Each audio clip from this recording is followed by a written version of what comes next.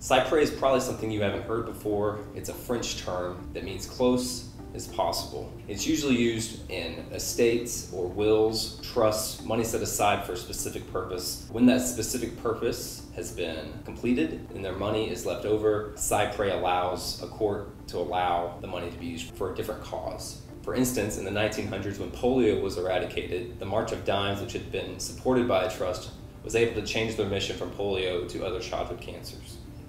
Say a class action lawsuit is settled, and either the fund is too small or the class is so large that the money set aside doesn't cover everyone. They won't send 4 million people a check for 13 cents. It just doesn't make sense. So the court will set aside money where organizations, nonprofits that are closely tied to the cause of the lawsuit, those companies and those nonprofits can get money from the court.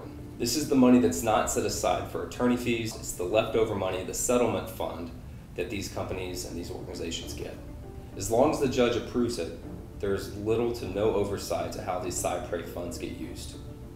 Cypre payments are usually pretty harmless, but attorneys can make suggestions to the court for the money to go to organizations that aren't closely tied to the lawsuit at all, to universities that they're affiliated with, or whatever cause or charity they feel like donating to.